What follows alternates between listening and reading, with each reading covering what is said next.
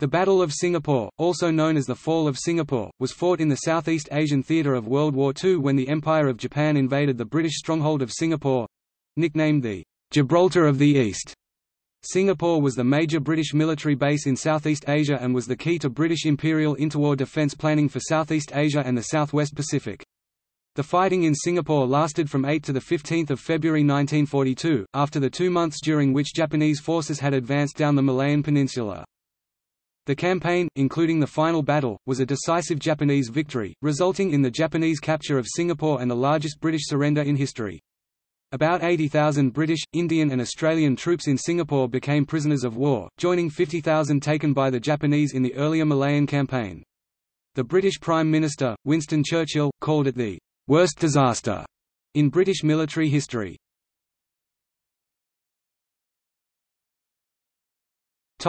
Background.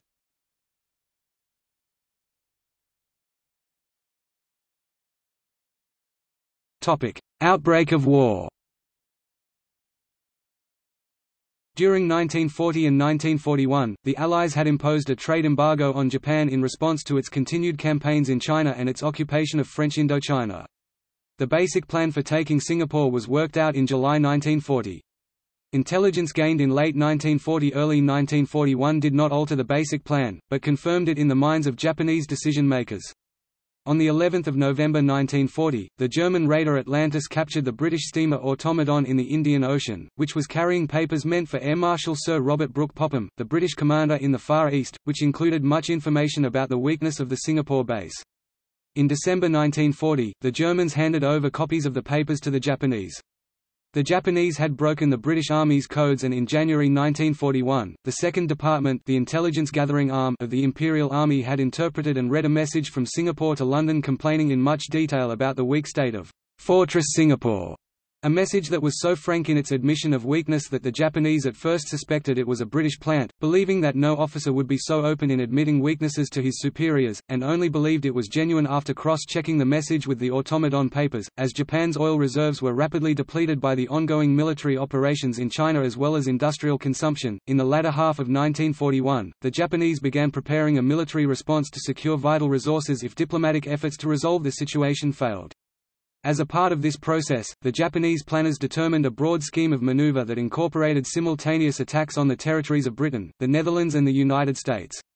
This would see landings in Malaya and Hong Kong as part of a general move south to secure Singapore, which was connected to Malaya by the Johor-Singapore Causeway, and then an invasion of the oil-rich area of Borneo and Java in the Dutch East Indies. In addition, strikes would be made against the United States Naval Fleet at Pearl Harbor, as well as landings in the Philippines, and attacks on Guam, Wake Island and the Gilbert Islands. Following these attacks, a period of consolidation was planned, after which the Japanese planners intended to build up the defenses of the territory that had been captured by establishing a strong perimeter around it stretching from the India-Burma frontier through to Wake Island, and traversing Malaya, the Dutch East Indies, New Guinea and New Britain, the Bismarck Archipelago, and the Marshall and Gilbert Islands. This perimeter would be used to block Allied attempts to regain the lost territory and defeat their will to fight.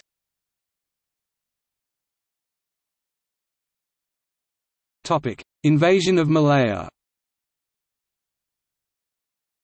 The Japanese 25th Army invaded from Indochina, moving into northern Malaya and Thailand by amphibious assault on 8 December 1941. This was virtually simultaneous with the Japanese attack on Pearl Harbor, which precipitated the United States' entry into the war. Thailand initially resisted, but soon had to yield. The Japanese then proceeded overland across the Thai-Malayan border to attack Malaya. At this time, the Japanese began bombing strategic sites in Singapore. The Japanese 25th Army was resisted in northern Malaya by 3rd Corps of the British Indian Army. Although the 25th Army was outnumbered by Allied forces in Malaya and Singapore, the Allies did not take the initiative with their forces, while Japanese commanders concentrated their forces. The Japanese were superior in close air support, armor, coordination, tactics and experience. While conventional British military thinking was that the Japanese forces were inferior, and characterized the Malayan jungles as impassable, the Japanese were repeatedly able to use it to their advantage to outflank hastily established defensive lines. Prior to the Battle of Singapore, the most resistance was met at the Battle of Muar, which involved the Australian 8th Division and the Indian 45th Brigade, as the British troops left in the city of Singapore were basically garrison troops. At the start of the campaign, the Allied forces had only 164 first-line aircraft on hand in Malaya and Singapore, and the only fighter type was the obsolete Brewster 339E Buffalo. These aircraft were operated by two Royal Australian Air Force RAF, two Royal Air Force RAF, and one Royal New Zealand Air Force RNZAF squadron. Major shortcomings included a slow rate of climb and the aircraft's fuel system, which required the pilot to hand pump fuel if flying above 6,000 feet (1,800 meters). In contrast, the Imperial Japanese Army Air Force was more numerous and better trained than the second-hand assortment of untrained pilots and inferior Allied equipment remaining in Malaya, Borneo and Singapore. Their fighter aircraft was superior to the Allied fighters, which helped the Japanese to gain air supremacy. Although outnumbered and outclassed, the Buffaloes were able to provide some resistance, with RAF pilots alone managing to shoot down at least 20 Japanese aircraft before the few that survived were withdrawn. Force Z, consisting of the battleship HMS Prince of Wales, the battlecruiser HMS Repulse and 4 destroyers, sailed north out of Singapore on 8 December to oppose expected Japanese landings along the coast of Malaya. Japanese land-based aircraft found and sank the two capital ships on 10 December, leaving the east coast of the Malayan Peninsula exposed and allowing the Japanese to continue their amphibious landings. Japanese forces quickly isolated, surrounded, and forced the surrender of Indian units defending the coast. Despite their numerical inferiority, they advanced down the Malayan Peninsula, overwhelming the defences. The Japanese forces also used bicycle infantry and light tanks, allowing swift movement through the jungle. The Allies, however, having thought the terrain made them impractical, had no tanks and only a few armoured vehicles, which put them at a severe disadvantage. Although more Allied units, including some from the Australian 8th Division, joined the campaign, the Japanese prevented the Allied forces from regrouping. They also overran cities and advanced towards Singapore. The city was an anchor for the operations of the American British-Dutch-Australian Command (ABDACOM), the first Allied joint command of the Second World War. Singapore controlled the main shipping channel between the Indian and the Pacific Oceans. An effective ambush was carried out by the Australian 230th Battalion on the main road at the Gemensa River near Gemmas on 14 January, causing heavy Japanese casualties. At Bakri, from 18 to 22 January, Lieutenant Colonel Charles Anderson's Australian 219th Battalion repeatedly fought through Japanese positions before running out of ammunition near Perat Sulong. Anderson's battalion was forced to leave behind about 110 Australian and 40 Indian wounded, who were later massacred by the Japanese. For his leadership in the fighting withdrawal, Anderson was awarded the Victoria Cross. A determined counterattack from Lieutenant Colonel John Parkin's 511th Sikh Regiment in the area of Nior, near Kluang, on 25 January, and a successful ambush around the Nithsdale estate by the Australian 218th Battalion on 26–27 January, bought valuable time and permitted Brigadier Harold Taylor's East Force, based on the Australian 22nd Brigade, to withdraw from eastern Johor. On 31 January, the last Allied forces left Malaya and Allied engineers blew a hole in the causeway linking Johor and Singapore.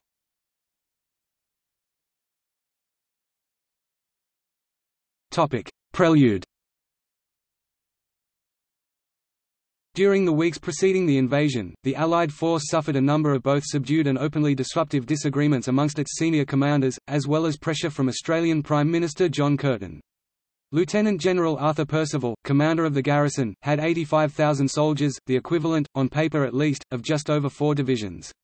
Of this figure, 15,000 men were employed in logistical, administrative, or other non-combatant roles. The remaining force was a mix of frontline and second-line troops.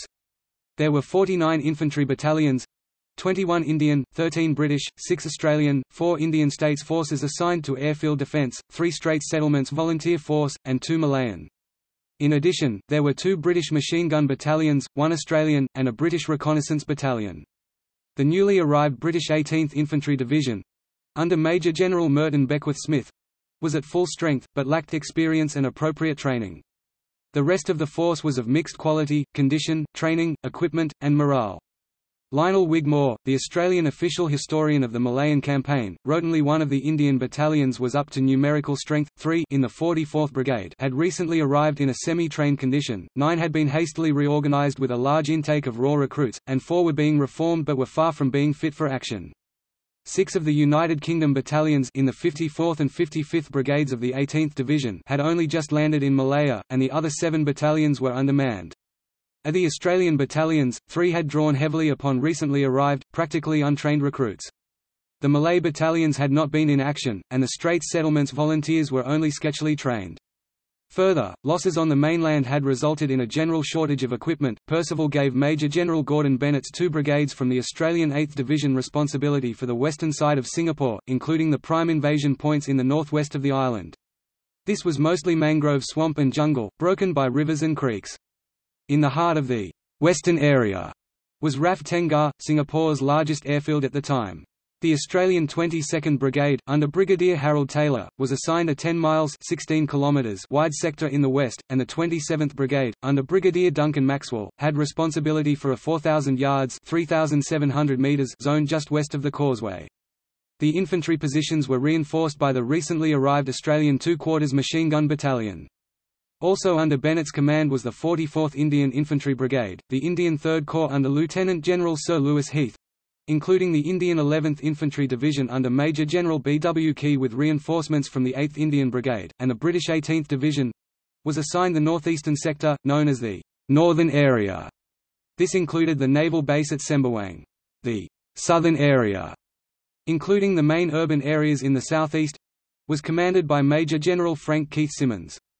His forces consisted of elements of the 1st Malaya Infantry Brigade and the Straits Settlements Volunteer Force Brigade with the Indian 12th Infantry Brigade in reserve. From 3 February, the Allies were shelled by Japanese artillery, and air attacks on Singapore intensified over the next 5 days.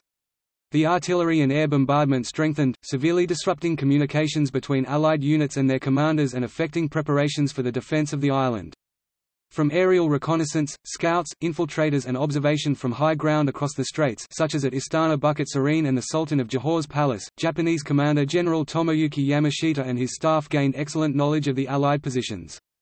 Yamashita and his officers stationed themselves at Istana Bukit Serene and the Johore State Secretariat Building—the Sultan Ibrahim Building—to plan for the invasion of Singapore. Although advised by his top military personnel that Istana Bukit Serene was an easy target, Yamashita was confident that the British Army would not attack the palace because it belonged to the Sultan of Johore. Yamashita's prediction was correct. Despite being observed by Australian artillery, permission to engage the palace was denied by their commanding general, Bennett. It is a commonly repeated misconception that Singapore's famous large-caliber coastal guns were ineffective against the Japanese because they were designed to face south to defend the harbour against naval attack and could not be turned round to face north. In fact, most of the guns could be turned, and were indeed fired at the invaders.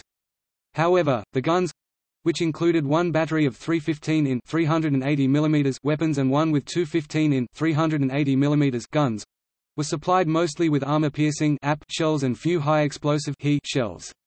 AP shells were designed to penetrate the hulls of heavily armored warships and were mostly ineffective against infantry targets. Military analysts later estimated that if the guns had been well supplied with HE shells, the Japanese attackers would have suffered heavy casualties, but the invasion would not have been prevented by this means alone. Percival incorrectly guessed that the Japanese would land forces on the northeast side of Singapore, ignoring advice that the northwest was a more likely direction of attack, where the Straits of Johore were the narrowest and a series of river mouths provided cover for the launching of watercraft.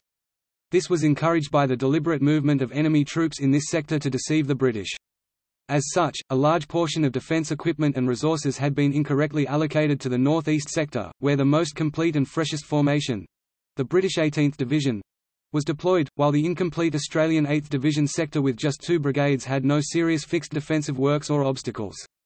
To compound matters, Percival had ordered the Australians to defend forward so as to cover the waterway, yet this meant they were immediately fully committed to any fighting, limiting their flexibility, whilst also reducing their defensive depth. The 2 Australian brigades were subsequently allocated a very wide frontage of over 18 kilometres (11 miles) and were separated by the Kranji River. Yamashita had just over 30,000 men from 3 divisions: the Imperial Guards Division under Lieutenant General Takuma Nishimura, the 5th Division under Lieutenant General Takuro Matsui, and the 18th Division under Lieutenant General Renya Mutaguchi. Also in support was a light tank brigade. In comparison, following the withdrawal, Percival had about 85,000 men at his disposal, although 15,000 were administrative personnel, while large numbers were semi-trained British, Indian and Australian reinforcements that had only recently arrived. Meanwhile, of those forces that had seen action during the previous fighting, the majority were under strength and under-equipped. In the days leading up to the Japanese attack, patrols from the Australian 22nd Brigade were sent across the strait to Johore at night to gather intelligence. 3 small patrols were sent on the evening of 6 February, one was spotted and withdrew after its leader was killed and their boat sunk, while 2 others managed to get ashore. Over the course of a day, they found large concentrations of troops, although they were unable to locate any landing craft. The Australians requested the shelling of these positions to disrupt the Japanese preparations, but the patrol reports were later ignored by Malaya Command as being insignificant, based upon the belief that the real assault would come in the northeastern sector, not the northwest.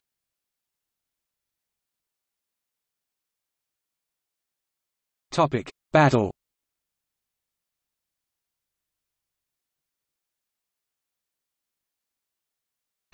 Initial Japanese landings. Blowing up the causeway had delayed the Japanese attack for over a week. Prior to the main assault, the Australians were subjected to an intense artillery bombardment.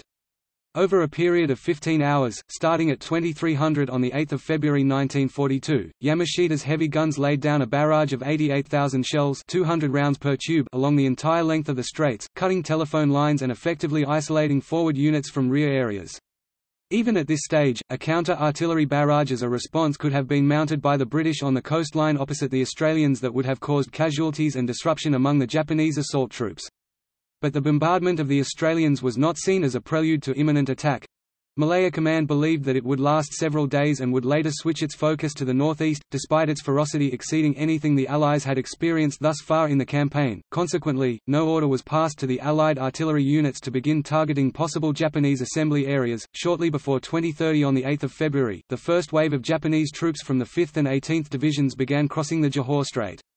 The main weight of the Japanese force, representing a total of about 13,000 men across 16 assault battalions, with 5 in reserve, was focused on assaulting Taylor's Australian 22nd Brigade, which totalled just 3 battalions.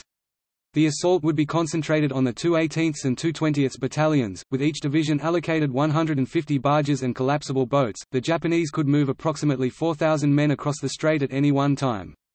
In total, 13,000 Japanese troops landed throughout the first night. They were followed by another 10,000 after first light. Against this the defenders numbered just 3,000 men and lacked any significant reserve. As the landing craft closed on the Australian positions, machine gunners from the 2 Quarters Machine Gun Battalion, interspersed amongst the deployed rifle companies, opened fire. Spotlights had been sighted by a British unit on the beaches to enable the Australians to clearly see any attacking forces on the water in front of them, but many had been damaged by the earlier bombardment and no order was made to turn the others on. The initial wave was concentrated against the positions occupied by the 2 18th and 2 20th battalions, around the Bulo River, as well as one company from the 2 19th Battalion. Over the course of an hour, heavy fighting took place on the 2 19th Battalion's right flank, until these positions were overrun and the Japanese were able to push their way inland using cover and concealment provided by the darkness and the surrounding vegetation. The resistance put up by the company from the 2 19th pushed the follow-on waves of Japanese craft to land around the mouth of Murai River, which resulted in them creating a gap between the 2 19th and 2 18th. From there the Japanese launched 2 concerted attacks against the 2 18th, which were met with heavy fire before they eventually overwhelmed the defending Australians with weight of numbers. Urgent requests for fire support were sent out, and throughout the night the 215th Field Regiment fired over 4,800 rounds. Fierce fighting raged throughout the evening, but due to the terrain and the darkness, the Japanese were able to disperse into the undergrowth. In many situations, they were able to either surround and destroy pockets of Australian resistance, or bypass them entirely, exploiting gaps in the thinly spread Allied lines due to the many rivers and creeks in the area. By midnight, the 2 Japanese divisions fired starshells to indicate to their commander that they had secured their initial objectives, and by 1 o'clock they were well established. Over the course of 2 hours, the 3 Australian battalions that had been engaged sought to regroup, moving back east from the coast towards the centre of the island. Despite being in contact with the enemy, this was completed mainly in good order. The 2 20ths managed to concentrate 3 of its 4 companies around the Namazi estate, although one was left behind. The 2 18ths was only able to concentrate half its strength at Ama Keng, while the 2 19ths also moved back 3 companies, leaving a 4th to defend Tengah airfield. Further fighting followed throughout the early morning of 9 February, and the Australians were pushed back further, with the 2 18ths being pushed out of Ama Keng and the 2 20ths being forced to pull back to Bulim, west of Bukit Panjang. Meanwhile, bypassed elements attempted to break out and fall back to the Tengah airfield to rejoin their units and in doing so received heavy casualties. Bennett attempted to reinforce the 22nd Brigade by moving the 229th Battalion from the 27th Brigade's area to Tengar, but before it could be used to recapture Ama Keng, the Japanese launched another attack around the airfield, and the 229th was forced to assume a defensive posture. The initial fighting cost the Australians heavily, with one battalion alone, the 220th, losing 334 men killed and 214 wounded.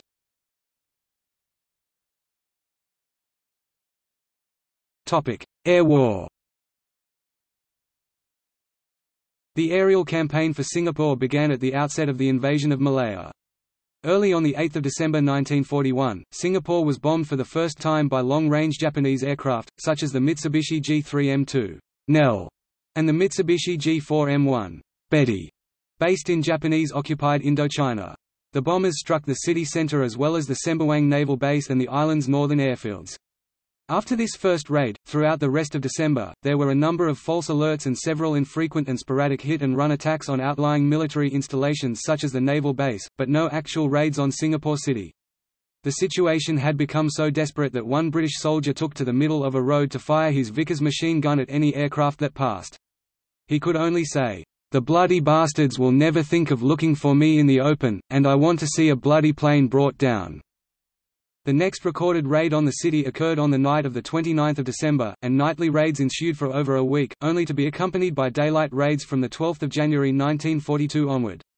In the days that followed, as the Japanese army drew ever nearer to Singapore Island, the day and night raids increased in frequency and intensity, resulting in thousands of civilian casualties, up to the time of the British surrender.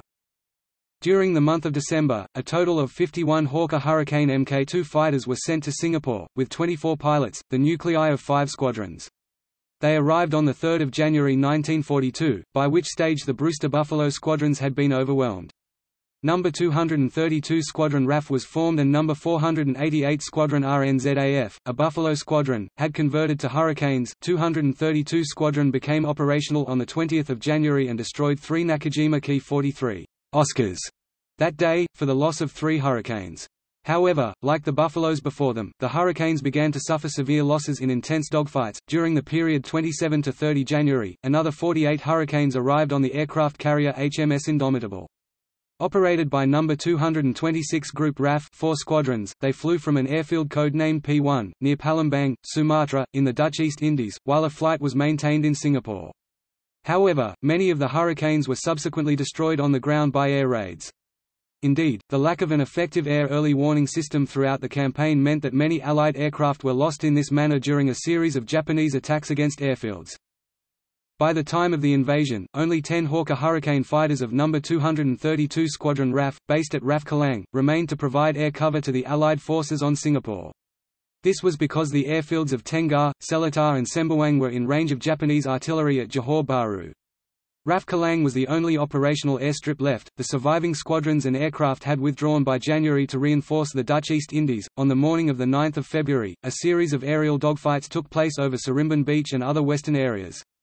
In the first encounter, the last 10 Hurricanes were scrambled from Kelang Airfield to intercept a Japanese formation of about 84 planes, flying from Johor to provide air cover for their invasion force.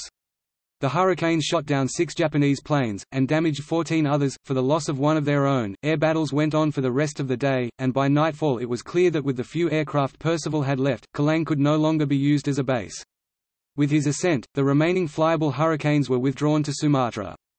A squadron of Hurricane fighters took to the skies on 9 February, but was then withdrawn to the Netherlands East Indies, and after that no Allied aircraft were seen again over Singapore. The Japanese had achieved complete air supremacy. That evening, 3 Fairmile motor launchers attacked and sunk several Japanese landing craft in the Johor Strait around its western channel on the evening of 9 February. Later, on the evening of 10 February, General Archibald Wavell, commander of American British-Dutch-Australian Command, ordered the transfer of all remaining Allied Air Force personnel to the Dutch East Indies. By this time, Kelang Airfield was so pitted with bomb craters that it was no longer usable.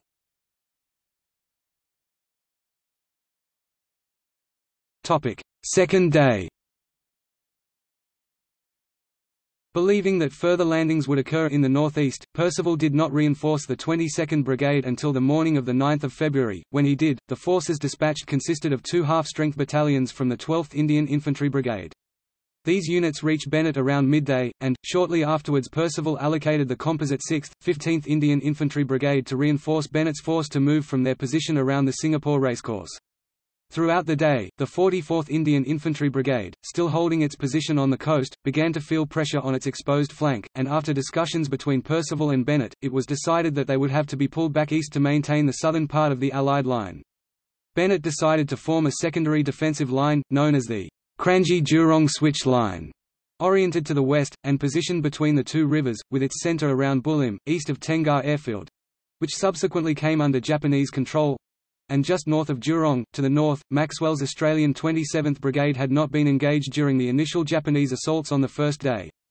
Possessing only 2 battalions, the 226th and 230th, following the loss of the 229th Battalion to the 22nd Brigade, Maxwell sought to reorganise his force to deal with the threat posed to their western flank. Late on 9 February, the Imperial Guards began assaulting the positions held by the 27th Brigade, concentrating on those held by the 226th Battalion. During the initial assault, the Japanese suffered severe casualties from Australian mortars and machine guns, and from burning oil which had been sluiced into the water following the demolition of several oil tanks by the defending Australians. Some of the Guards reached the shore and maintained a tenuous beachhead. Nevertheless, at the height of the assault, it is reported that the Guards' commander, Nishimura, requested permission to cancel the attack due to the heavy casualties his troops had suffered from the fire. This request was denied by the Japanese commander, Yamashita, who ordered them to press on. Command and control problems caused further cracks in the Allied defense. Maxwell was aware that the 22nd Brigade was under increasing pressure, but was unable to contact Taylor and was wary of encirclement. As parties of Japanese troops began to infiltrate the brigade's position from the west, exploiting the gap formed by the Kranji River, the 226th Battalion was forced to withdraw to a position east of the Bukit Timah Road. This move subsequently precipitated a sympathetic move by the 230th away from the causeway. The authority for this withdrawal would later be the subject of debate, with Bennett later stating that he had not given Maxwell authorization to do so. Regardless, the end result was that the Allies lost control of the beaches adjoining the west side of the causeway. In doing so, the high ground overlooking the causeway was given up, and the left flank of the 11th Indian Division exposed. In addition, it provided the Japanese with a firm foothold, giving them the opportunity to build up their force unopposed.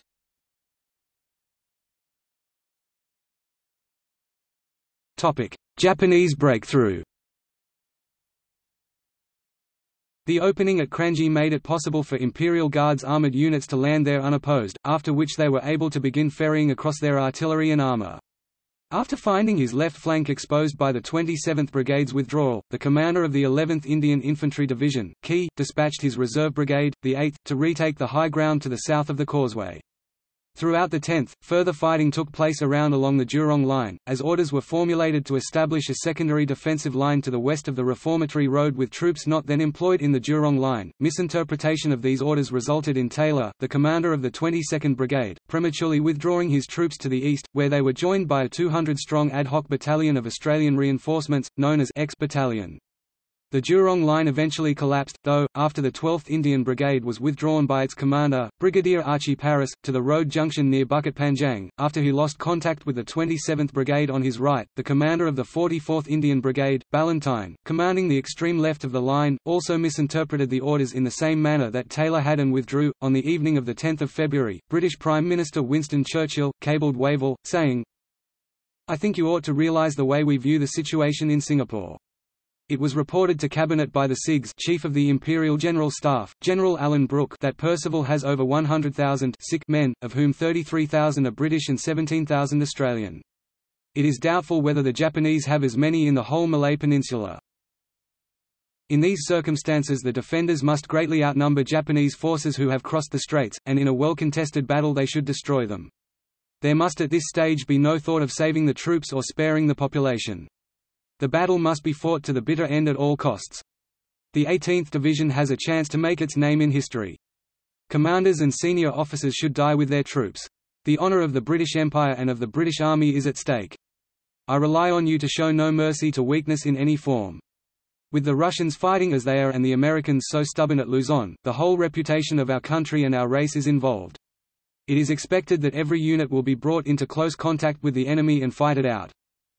Upon learning of the Jurong Line's collapse, Wavell, in the early afternoon of 10 February, ordered Percival to launch a counterattack to retake it. This order was subsequently passed on to Bennett, who allocated the ad hoc Australian X battalion to the task. Percival made plans of his own for the counterattack, detailing a three-phased operation that involved the majority of the 22nd Brigade, and he subsequently passed this on to Bennett, who began implementing the plan, but forgot to call X battalion back. X battalion, consisting of poorly trained and equipped replacements, subsequently advanced to an assembly area near Bukit Timah. In the early hours of the 11th of February, the Japanese, who had concentrated significant forces around the Tengah airfield and on the Jurong Road, began further offensive operations. The 5th Division aimed its advance towards Bukit Panjang, while the 18th struck out towards Bukit Timah. There, they fell upon X battalion, which had camped in its assembly area while waiting to launch its own attack, and in the ensuing fight 2/3 of the battalion was killed or wounded. After brushing aside elements of the 6th, 15th Indian Brigade, the Japanese again began attacking the Australian 22nd Brigade around the Reformatory Road. Later on the 11th of February, with Japanese supplies running low, Yamashita attempted to bluff Percival, calling on him to give up this meaningless and desperate resistance. By this stage, the fighting strength of the 22nd Brigade, which had borne the brunt of the Japanese attacks, had been reduced to a few hundred men, and the Japanese had captured the Bukit Timah area, including the Allies' main food and fuel supply depots. Nevertheless, Wavell subsequently told Percival that the ground forces were to fight on to the end, and that there should not be a general surrender in Singapore.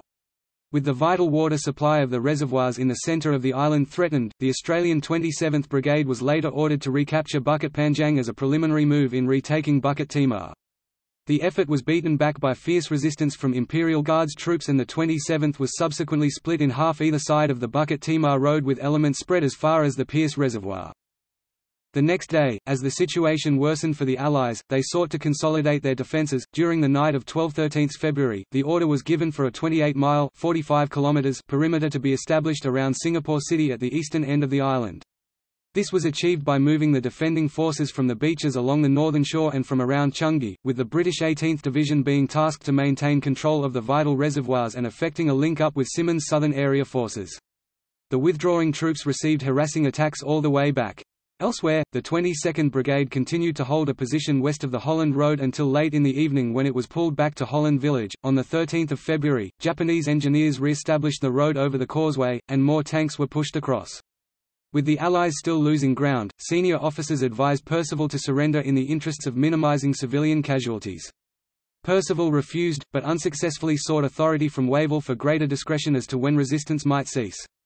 Elsewhere, the Japanese captured the water reservoirs that supplied the town, although they did not cut off the supply. That same day, military police executed Captain Patrick Heenan for espionage. An air liaison officer with the British Indian Army, Heenan had been recruited by Japanese military intelligence, and he had used a radio to assist them in targeting Allied airfields in northern Malaya. He had been arrested on 10 December and court-martialed in January. Heenan was shot at Keppel Harbour, on the southern side of Singapore, and his body was thrown into the sea. The Australians occupied a perimeter of their own to the northwest around Tanglan Barracks, in which they maintained an all-round defensive posture as a precaution to Japanese penetration of the larger perimeter elsewhere.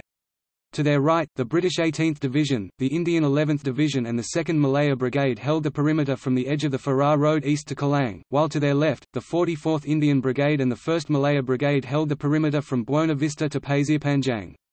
For the most part, there was limited fighting around the perimeter, except around Pasir Panjang Ridge, just 1 mile (1.6 kilometers) from Singapore Harbour, where the 1st Malaya Brigade, which consisted of a Malayan infantry battalion, 2 British infantry battalions and a force of Royal Engineers, fought a stubborn defensive action during the Battle of Pasir Panjang.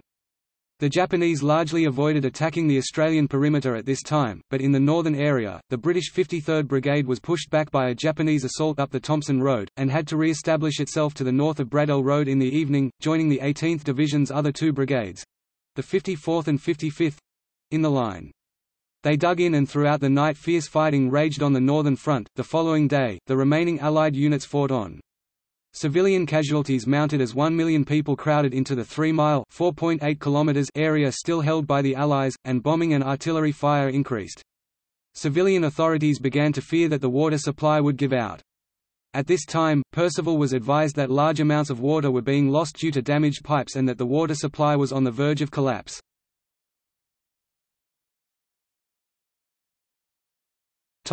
Alexandra Hospital massacre.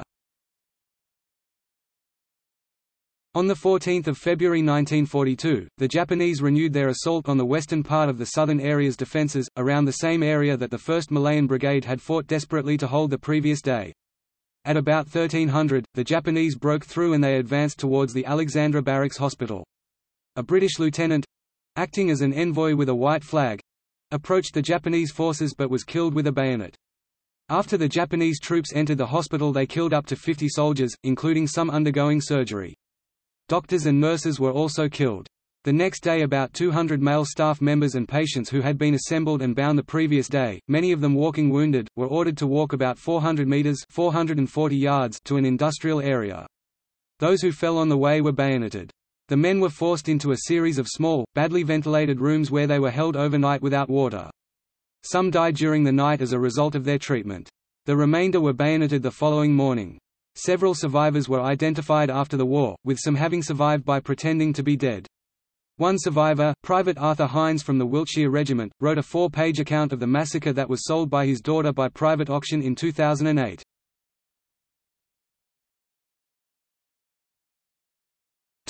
Fall of Singapore. Throughout the night of 14–15 February the Japanese continued to press against the Allied perimeter, but the line largely held. Nevertheless, the military supply situation was rapidly deteriorating. The water system was badly damaged and continued supply was uncertain, rations were running low, petrol for military vehicles was all but exhausted, and there were few rounds left for the field artillery. The anti-aircraft guns were almost out of ammunition, and were unable to disrupt Japanese air attacks, which were causing heavy casualties in the city center. Little work had been done to build air raid shelters, and looting and desertion by Allied troops further added to the chaos in this area. At 9:30, Percival held a conference at Fort Canning with his senior commanders. He proposed two options, either launch an immediate counterattack to regain the reservoirs and the military food depots in the Bukit Timah region, or surrender. After heated argument and recrimination, all present agreed that no counterattack was possible. Percival opted for surrender. Post-war analysis has shown, though, that had Percival opted for a counterattack at that time, it might have been successful. The Japanese were at the limit of their supply line, and their artillery had just a few hours of ammunition left. A deputation was selected to go to the Japanese headquarters. It consisted of a senior staff officer, the colonial secretary and an interpreter. They set off in a motor car bearing a Union Jack and a white flag of truce toward the enemy lines to discuss a cessation of hostilities. They returned with orders that Percival himself proceed with staff officers to the Ford Motor Factory, where Yamashita would lay down the terms of surrender. A further requirement was that the Japanese Rising Sun flag be hoisted over the tallest building in Singapore, the Cathay Building. Percival formally surrendered shortly after 1715. Earlier that day Percival had issued orders to destroy all secret and technical equipment, ciphers, codes, secret documents and heavy guns. Under the terms of the surrender, hostilities were to cease at 20:30 that evening, all military forces in Singapore were to surrender unconditionally, all Allied forces would remain in position and disarm themselves within an hour, and the British were allowed to maintain a force of 1,000 armed men to prevent looting until relieved by the Japanese. In addition, Yamashita also accepted full responsibility for the lives of the civilians in the city. In the days following the surrender, Bennett caused controversy when he decided to escape. After receiving news of the surrender, Bennett handed command of the 8th Division to the Divisional Artillery Commander, Brigadier Cecil Callaghan, and—along with some of his staff officers—commandeered a small boat. They eventually made their way back to Australia, while between 15,000 and 20,000 Australian soldiers are reported to have been captured. Bennett blamed Percival and the Indian troops for the defeat, but Callaghan reluctantly stated that Australian units had been affected by the desertion of many men toward the end of the battle. Indeed, the CAP report, compiled by Colonels J.H. Thayer and C.H. Cap, concedes that at most only two-thirds of the available Australian troops manned the final perimeter. Regardless, many British units were reported to have been similarly affected. In analysing the campaign, Clifford Kinvig, a senior lecturer at Royal Military Academy Sandhurst, points the finger of blame at the commander of the 27th Brigade, Brigadier Duncan Maxwell, for his defeatist attitude and not properly defending the sector between the Causeway and the Kranji River. Elphick also claims that Australians made up the majority of stragglers. According to another source, Taylor cracked under the pressure.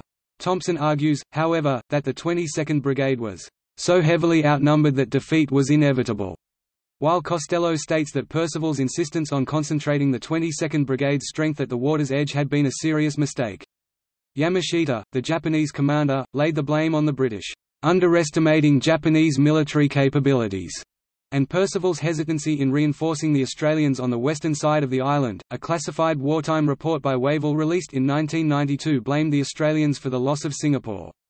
Yet according to John Coates, the report lacked substance, as whilst there had undoubtedly been ill discipline in the final stages of the campaign, particularly among the poorly trained British, Indian and Australian reinforcements that were hurriedly dispatched as the crisis worsened, the Australian 8th Division had fought well and had gained the respect of the Japanese. Indeed, at Gemas, Bakri and Gemaluing, they achieved the few outstanding tactical successes of the campaign in Malaya, and although the Australians made up just 13% of the British Empire's ground forces, they sustained 73% of its battle deaths. Coates argues that the real reason for the fall of Singapore was the failure of the British strategy, to which Australian policy makers had contributed in their acquiescence, and the overall lack of military resources allocated to the fighting in Malaya.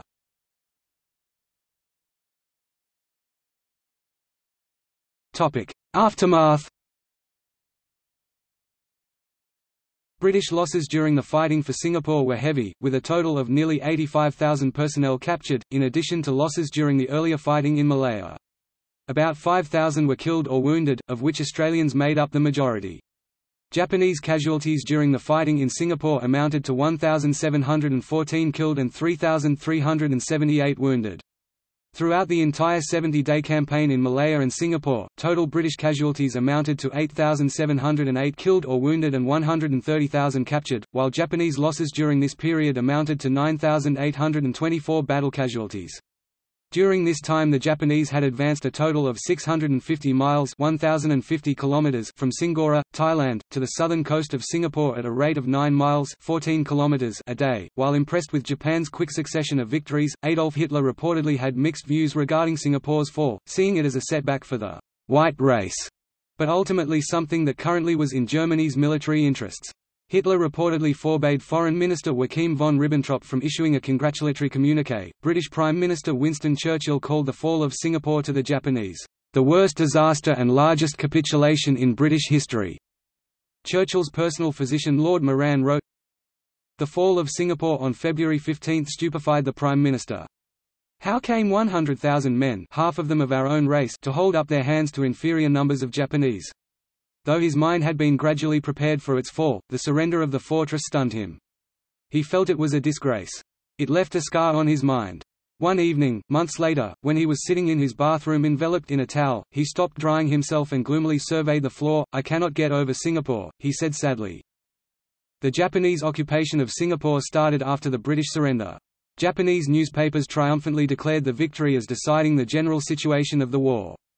The city was renamed Sionan-tu, Zhaonan Dao Shonan-tu, literally, Southern Island gained in the Age of Showa, or Light of the South. The Japanese sought vengeance against the Chinese and to eliminate anyone who held any anti-Japanese sentiments. The Japanese authorities were suspicious of the Chinese because of the Second Sino-Japanese War, and killed thousands in the Sukching massacre. The other ethnic groups of Singapore, such as the Malays and Indians, were not spared either. The residents would suffer great hardships under Japanese rule over the following 3.5 years. Numerous British and Australian soldiers taken prisoner remained in Singapore's Changi prison. Many died in captivity. Thousands of others were shipped out on prisoner transports known as hell ships to other parts of Asia, including Japan, to be used as forced labour on projects such as the Siam-Burma Death Railway and Sandakan Airfield in North Borneo. Many of those aboard the ships perished. An Indian revolutionary, Rash Behari Bose, formed the pro-independence Indian National Army with the help of the Japanese, who were highly successful in recruiting Indian soldiers taken prisoner. In February 1942, from a total of about 40,000 Indian personnel in Singapore, about 30,000 joined the INA, of which about 7,000 fought Allied forces in the Burma campaign as well as in the northeast Indian regions of Kohima and Impel. Others became POW camp guards at Changi. An unknown number were taken to Japanese-occupied areas in the South Pacific as forced labor. Many of them suffered severe hardships and brutality similar to that experienced by other prisoners of Japan during the war. About 6,000 survived until they were liberated by Australian and US forces in 1943–45 as the war in the Pacific turned in favour of the Allies. British forces had planned to liberate Singapore in 1945, however, the war ended before these operations could be carried out. It was subsequently reoccupied by British, Indian and Australian forces following the Japanese surrender in September. Meanwhile, Yamashita was tried by a U.S. military commission for war crimes, but not for crimes committed by his troops in Malaya or Singapore. He was convicted and hanged in the Philippines on 23 February 1946.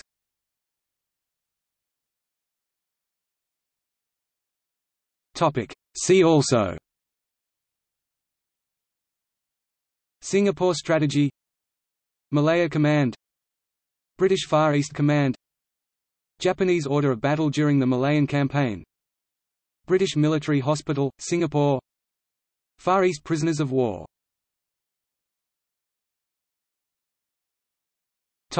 Notes.